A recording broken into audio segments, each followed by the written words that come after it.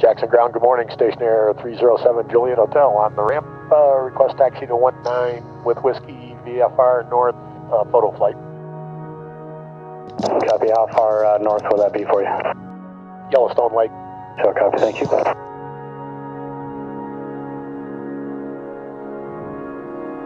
Wyoming.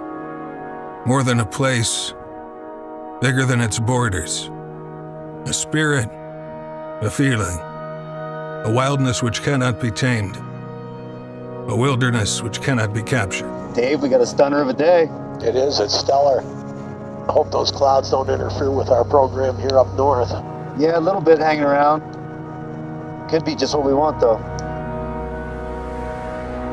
All right, Dave, we're getting close to our destination here. We're looking at the southeast corner of Yellowstone Lake, the junction of the river and the lake.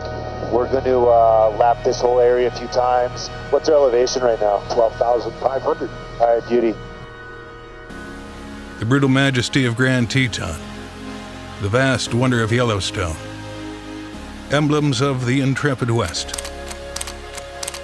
Humbling when glimpsed from above. Vast, wide open spaces, rarely seen or traveled. Our parks cannot be contained, but they can be savored. And they must be protected, for no other reason than we simply owe it to those who come next.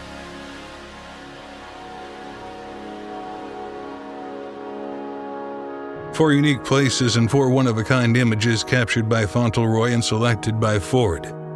Each location inspiring its own particular single-bottle select whiskey. Bottle number 1, featuring Black Sand Basin, part of the massive Upper Geyser Basin of Yellowstone, home to Sunset Lake with its blazing yellow-orange rim and the jewel-like opalescent pool.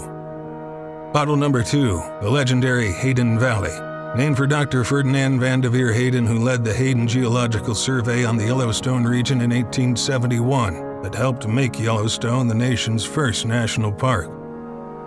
Bottle number 3, the mighty Grand Teton, as iconic as it is inspiring.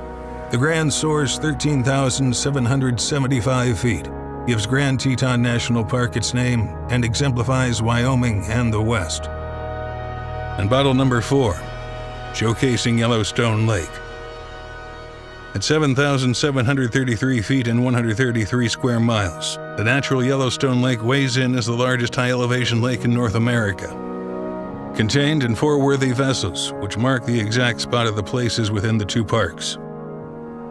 All elements heading to a live virtual celebration and auction, where Fortunate 4 will acquire a rare national park print, custom wood box, and one-of-a-kind whiskey, with the auction proceeds going back to the National Park Foundation in support of preserving and protecting parks for future generations.